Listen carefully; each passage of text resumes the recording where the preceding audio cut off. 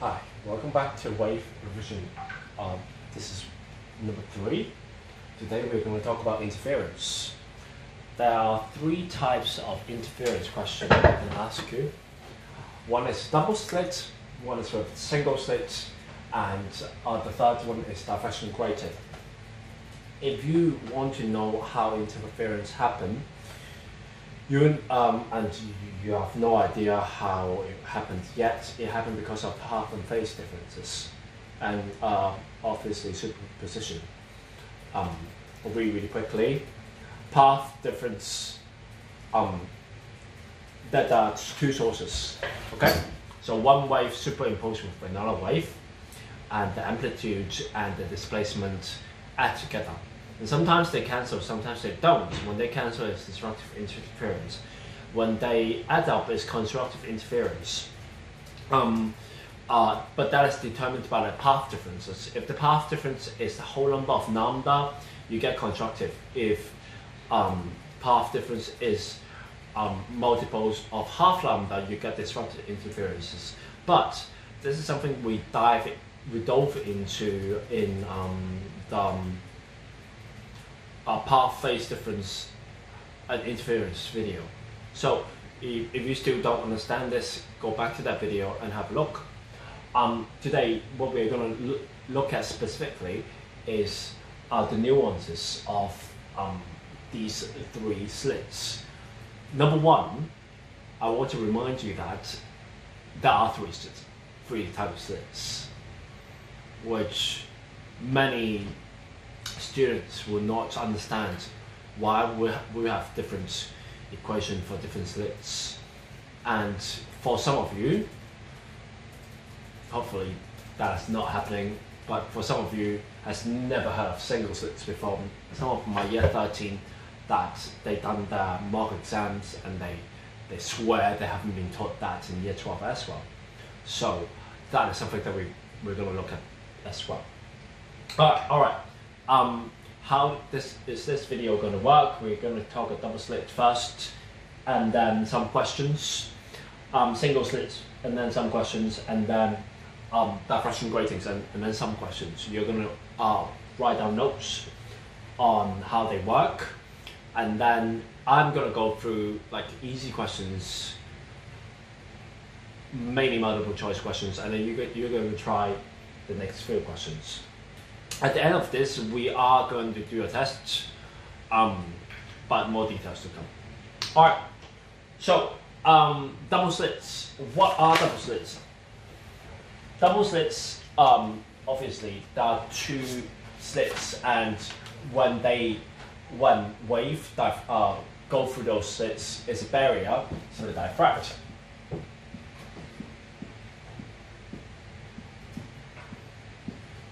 When a diffraction is bending of waves, because the gap is so small that parallel waves become circular.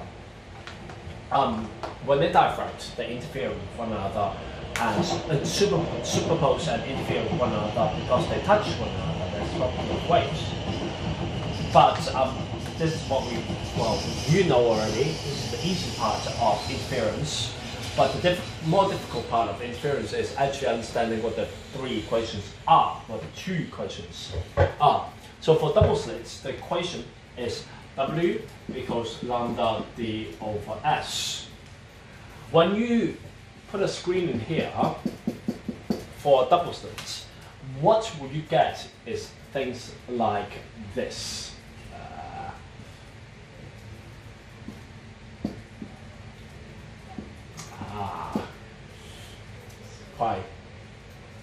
It's like,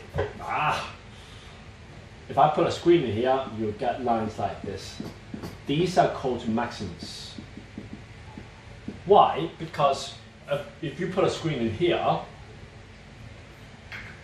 the crest of these 2 waves will meet and get constructive interference. So you will get something called fringes. The fringes are maximus. But because double slits are usually shaped differently to diffraction gratings, what the maximus you will get is smaller together. So what you will get is light, like this, instead of dots.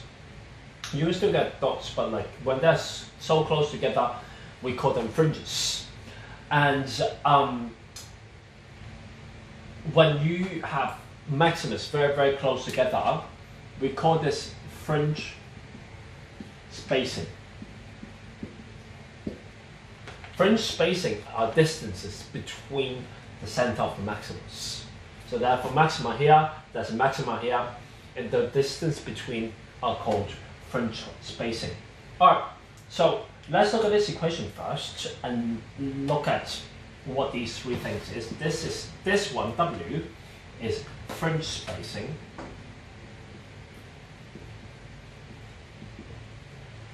And this thing is going to determine the pattern.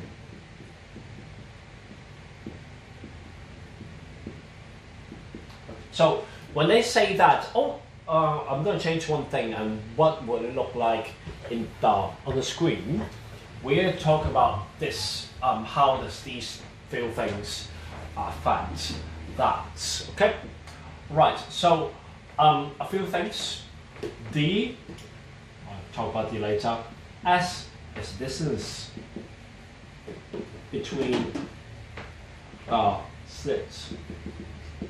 So if you've got two sources, this will be S.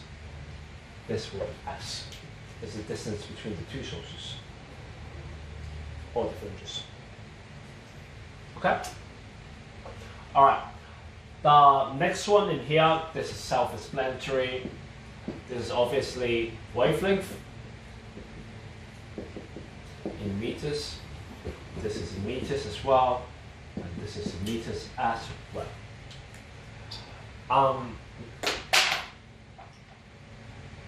Okay, the last one obviously in here is the distance between the slit and the screen.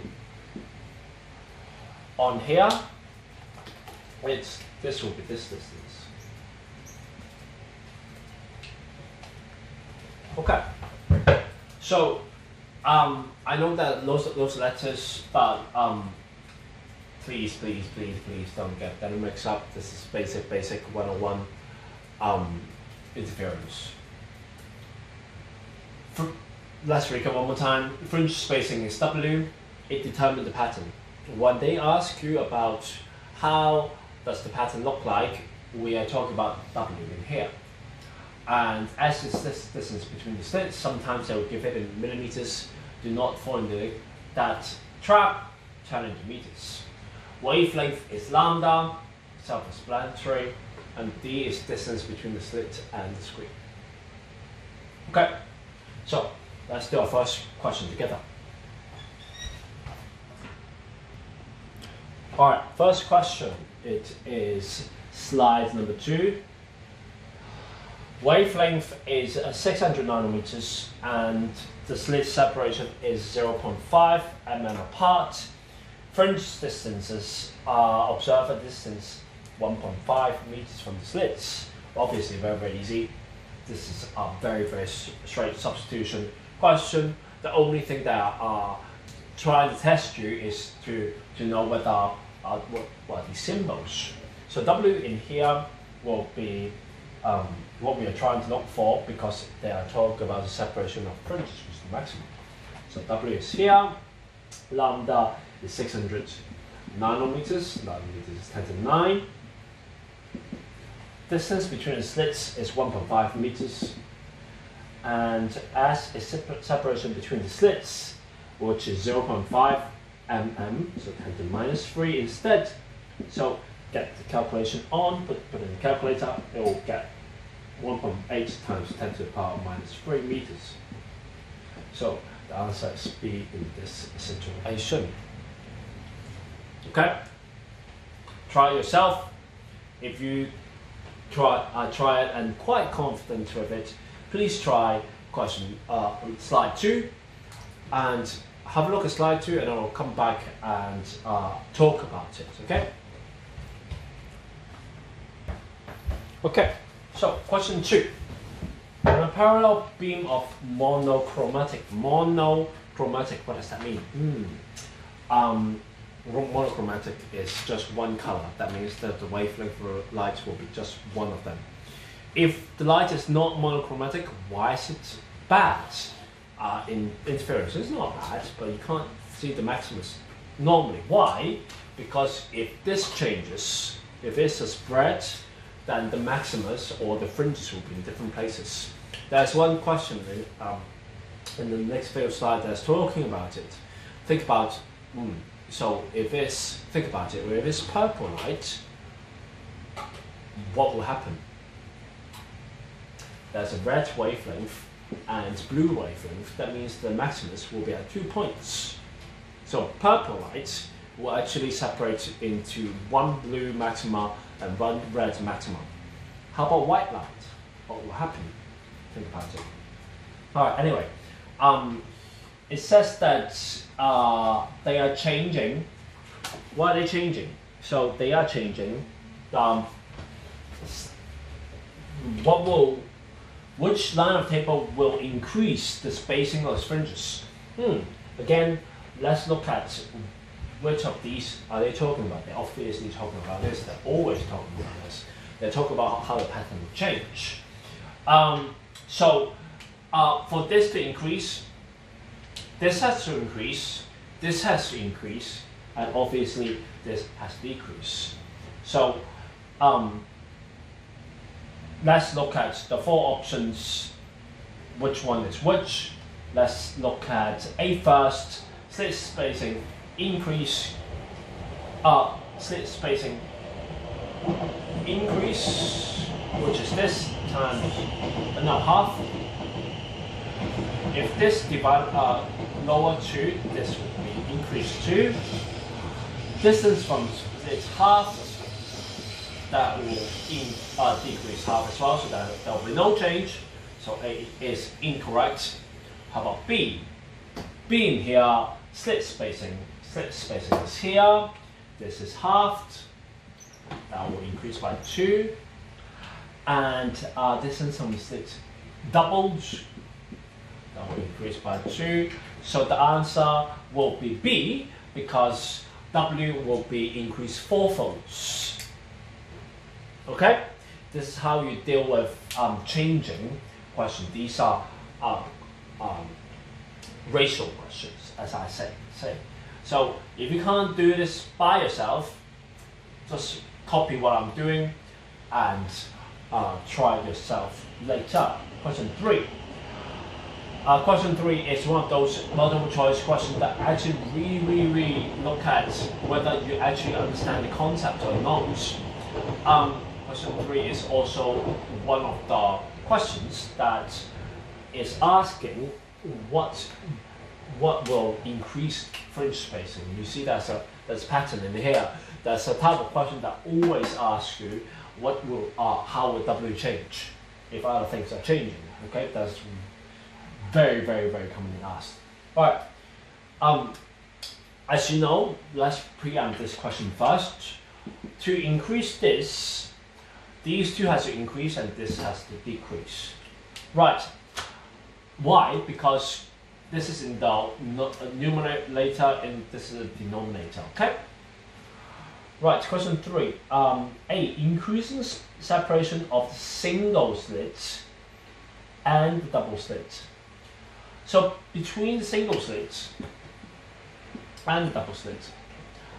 So this is the light source. Why do we need a single slit in here? Single slit in here is make sure it is coherent. Because when you have a light source in here, sometimes it is incoherent. Coherent means that it's got the same frequency and phase difference.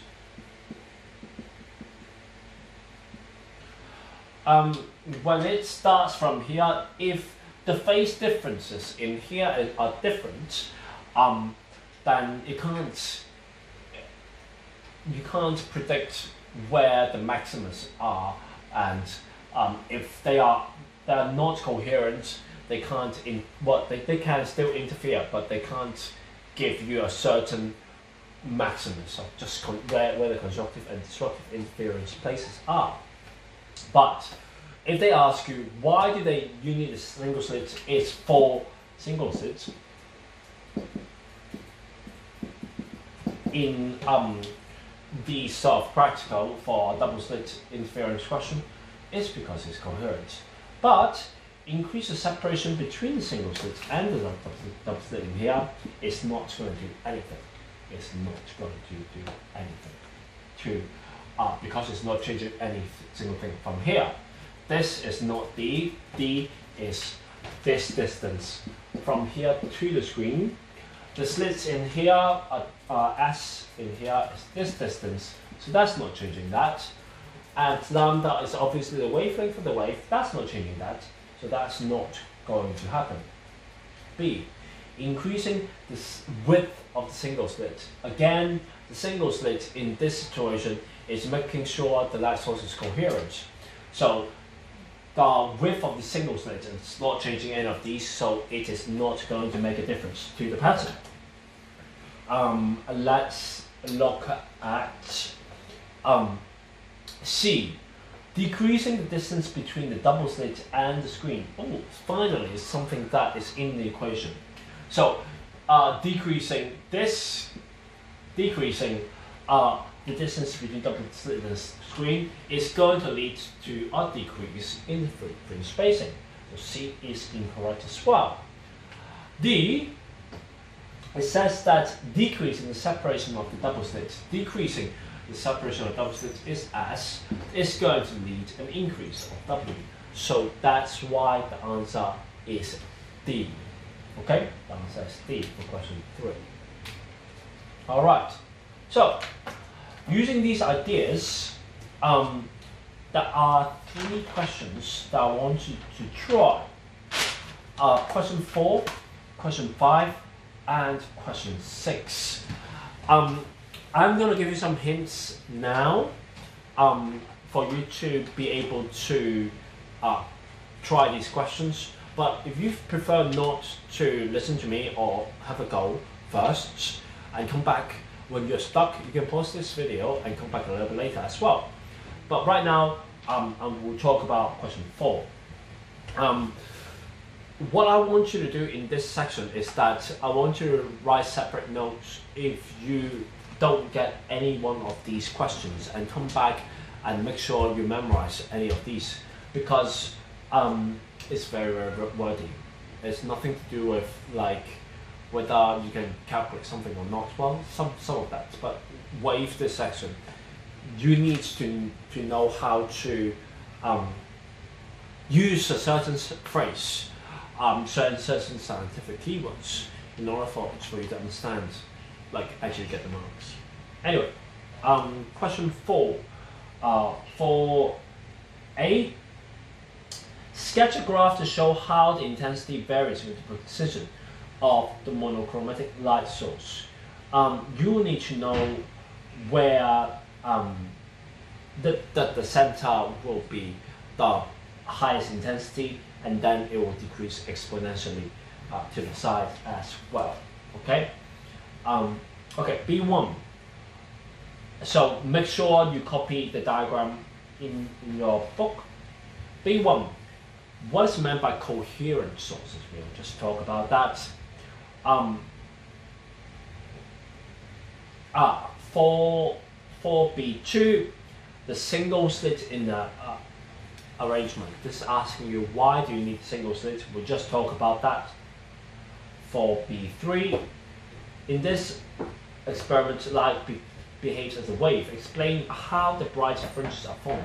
If you do not understand this question, the 3-mark questions, please write it in your notes and memorize it, because this question they ask you over and over and over again.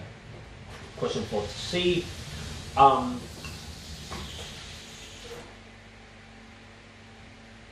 Calculate the distance between the double slits and the screen using this equation. Obviously, that's easy. C2. how the change is when the violet laser is replaced by the green laser. What are you changing if you're talking about the violet laser? You talk about the change in wavelength. Is it going higher or lower? Alright, number 5.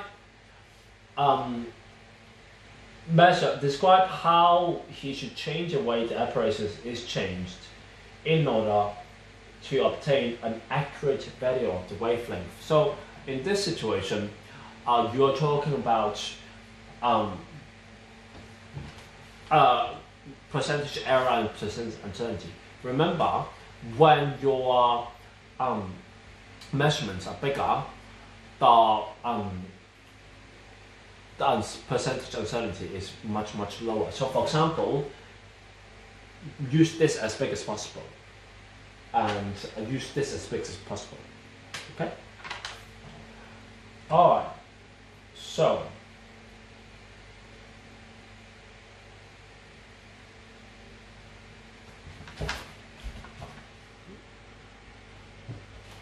Hi. Question 5. I'm not going to give you a lot of hints and help. I'll just talk about 1 or 2 things. 5a. Describe the interference pattern that's seen on a white screen. Remember, in this question, the source is white light. What will happen with white light? Another hint is white light is a mixture of all light. So where are the maximas going to be? Why are they doing that? Question B. Interference question. The filters transmit only green light, and wavelength of red light is placed between the white light and the screen. Describe the pattern now seen on the white screen. So do a calculations of W with lambda, and do a calculation of red light of 1.2 lambda, and explain this in terms of W. Okay? So if one of them is lambda, or if it's the same, one of them is 1.2 lambda, how would W change? Alright, C is also that changing these 3 things, how would that change in here? And whether, I want you to point out this to you, whether this change is likely to reduce uncertainty. Okay? So you can only reduce uncertainty if the measurements are getting bigger or it is more accurate. Think about these 2 in this idea, this determination, and have a look at the marking scheme if you think that you are wrong, and make notes on that as well. Number 6, I'm not going to give you any hints, you're going to just do it yourself. So, welcome back. So, we have just done double slits, now we're going to talk about single slits, okay? For single slits, some people would say, oh my goodness, how can you pass something through a single slit and still interfere? That is a really good question, and this is actually not part of the syllabus. You just need to know that direct. But for the inquisitors in you, there's a purple laser. When a purple laser comes into a single slit, it actually turns into circular waves. But it turns into circular waves in different areas. So for example, if this is the slit, this is distance between the slits, this will want to go in the left hand side, this will want to turn in circular in the left hand side of the slit, and this is going to want to turn in circular in the right hand side of the slit. And it happens in different areas of the gaps as well. So these 2 things, even though there's only one gap, the photon or the waves of the purple laser actually turn circular in different minute, very small areas in the slit. And these circular waves interfere with one another and give us maximas. We have got central maxima, first maxima, and second maxima, and so on and so on and so on. In Young's double slit, all the maximus, all the spacing of the fringes, or the distance from maximus are actually the same distance throughout. You can only say that this is my distance of fringe number 1. So, for example, fringe number 1 is here, and this is my fringe spacing, and then so on. Fringe spacing number 2, fringe spacing number 2, fringe spacing number 3. But in single slit, it works a little bit differently.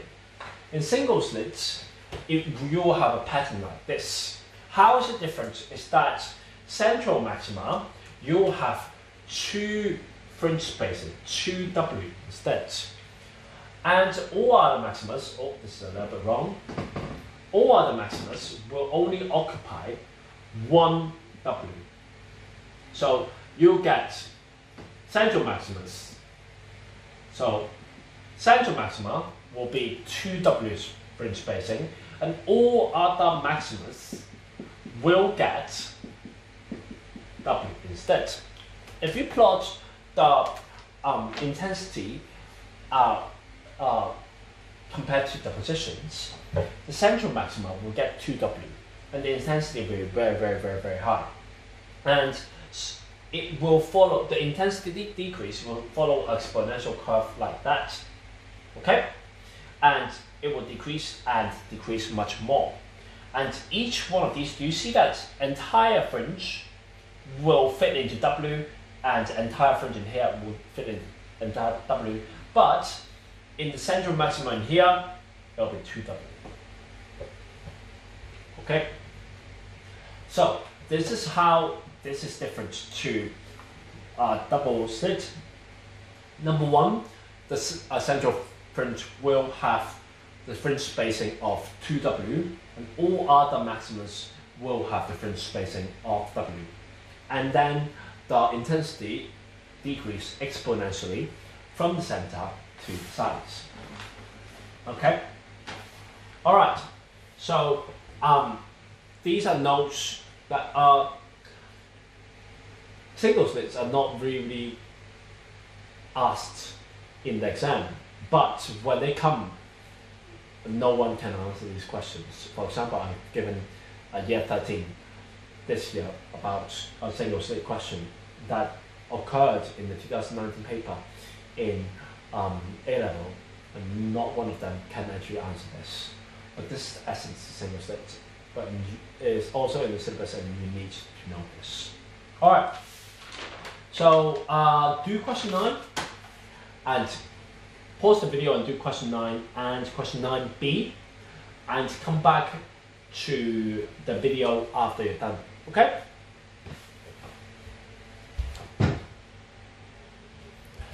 Okay, welcome back.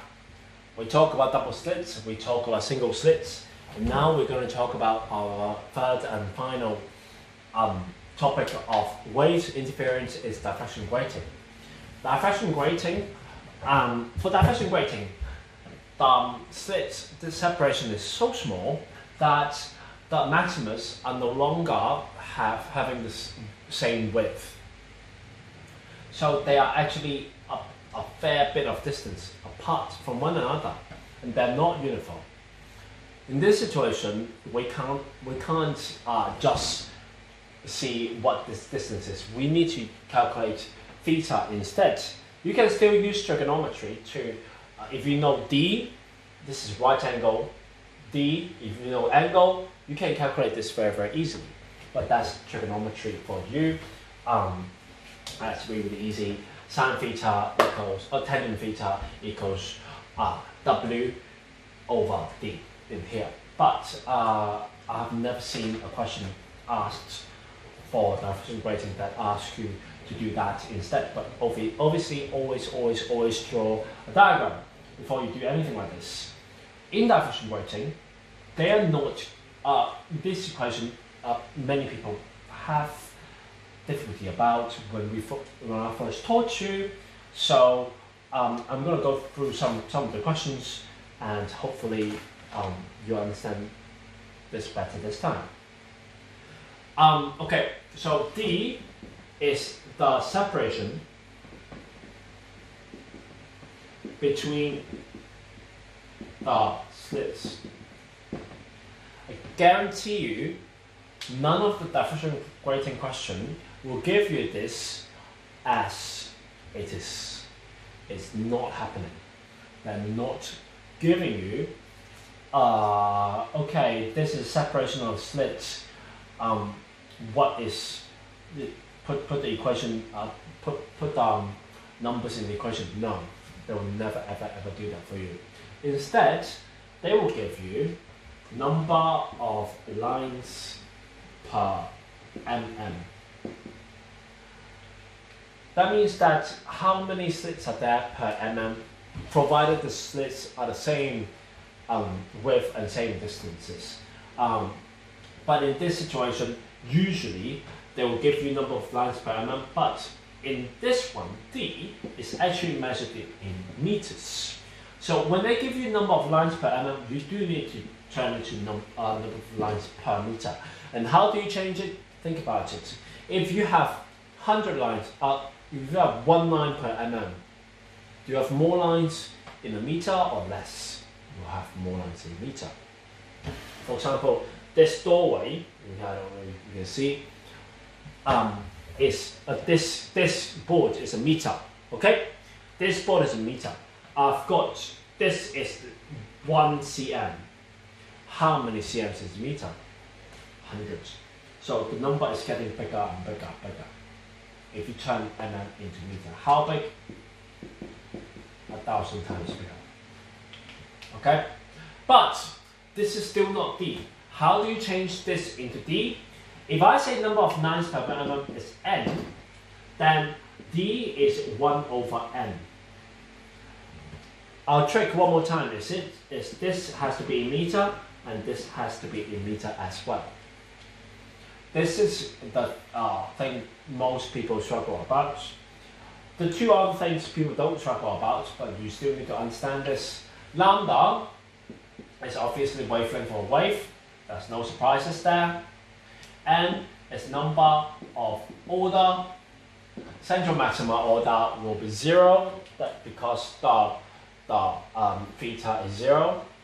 And sine theta is the angle between the center of the grating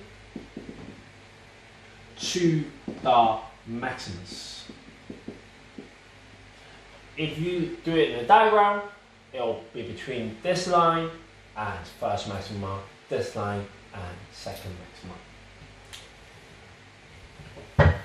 Alright, let's try, I'll try question 11 with you and you'll try question 10 yourself. Does diffraction grating have 500 lines per millimeters? When a monochromatic light is incident, normally the grating, the third order spectral line is formed at 60 degrees from the normal of the grating. What is the wavelength of the monochromatic light? So, firstly, first impression, number 1, it says 500 lines per millimeters. Don't even start. Think about writing these down or substituting to this equation first. Firstly, let's sort that out into D, because that's not D, that's N. N is number of lines per mm, no, per meter. That's not N, this is N. So number of lines per meter is N, number of lines per mm is not N. Remember this. So, let's start with that first.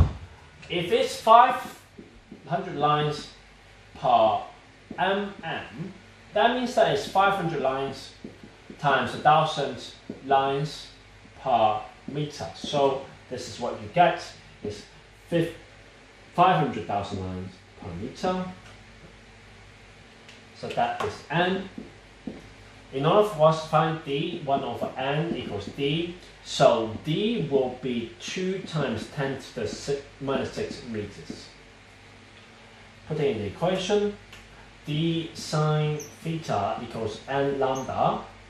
So D is that 2 times 10 to the minus 6 sine 60 degrees equals n.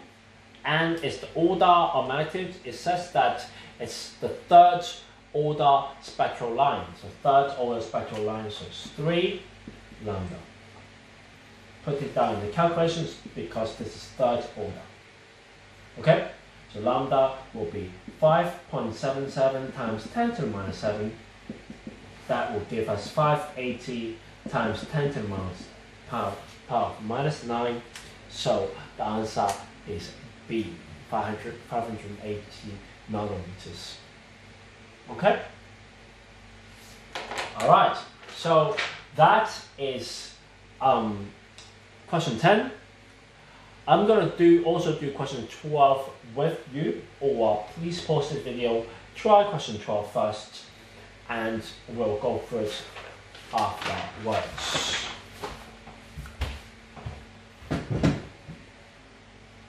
Alright, for question 12, they are asking you for an idea called maximum order.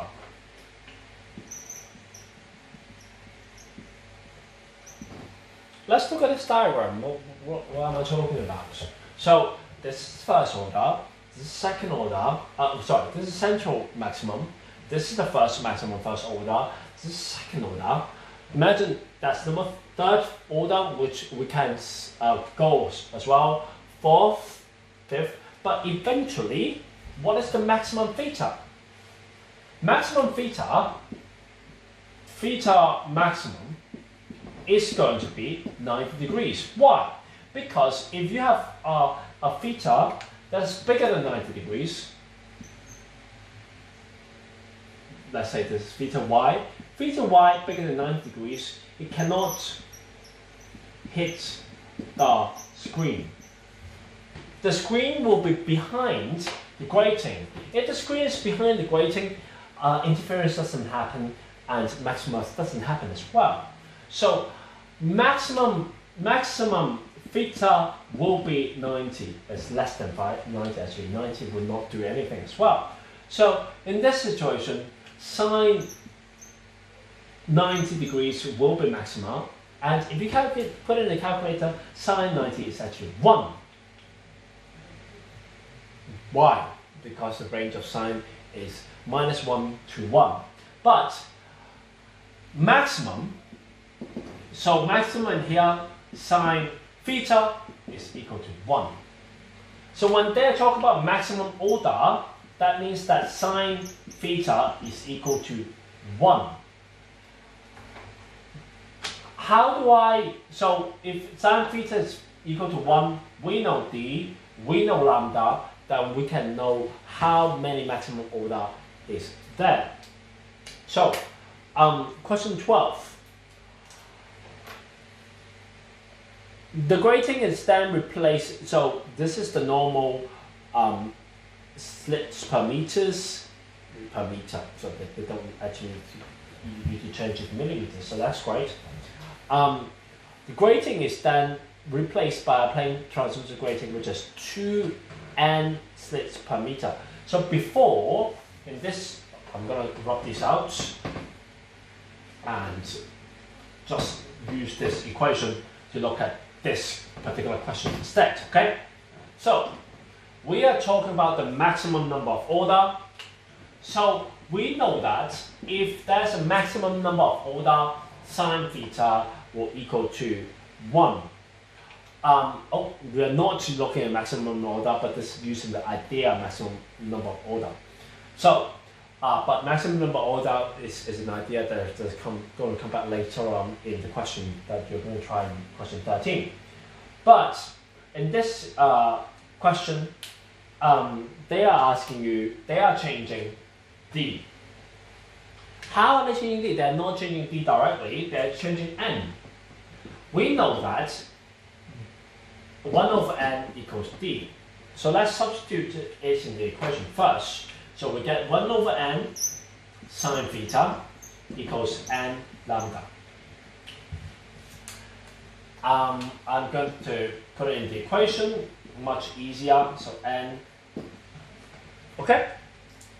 So which of the following statements is correct? With the first grating, the first order beam. Oh, so they have told you that the second order beam, yep, second order. So if n equals 2, theta is theta.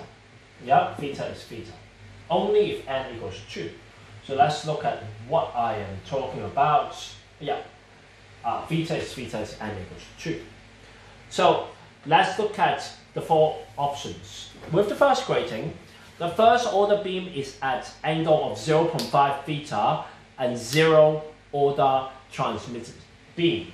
Is that correct? So they are saying that if this, instead of n equals 2, if this is decreased by 2, then theta is going to increase. Theta is going to decrease by 2. Number 1, if this is decreased by 2, theta, not theta is going to decrease by 2, but sine theta is going to decrease by 2 times. Sine theta decreased by 2 and theta decreased by 2 is completely different things. Okay? That's why in this question, the only answer that can be correct is C. Let's look at C. With the second grating, the order beam is at angle theta to 0 order transmitted beam. The second grating, in the second grating, they are using second grating. They are instead of n, you use 2n. Okay? So if the second grating is using 2n, so this is increased by 2, they are saying that the first order beam is theta. So instead of n equals 2, this is decreased by 2. Increase by 2, decrease by 2, this effect is cancelled out. That means sine theta is not changing, hence theta is not changing. So that's why the first order beam is at angle at theta at 0 order transmitted beam, because this grating has increased by 2 number of lines per meters, that is, and this they are talking about n first order instead of second order. So that's why sine theta will be at the same, and theta is the same. Remember, if you increase sine theta by 2 times, theta is not increased by 2 times. Put in a calculator, try 0.25, try getting sine theta equals 0.25 and sine theta equals 0.5. Okay, let's try it now. 0.2 sine minus 1, 0.25. So theta in here is 14.48 and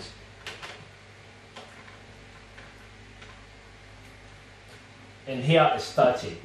This is not times 2. Okay? It's almost times 2, but not 100% times 2. So you can't say that, okay, if I decrease sine theta by 2, or times this by 2, this times by 2. You can't say that. Okay? Alright.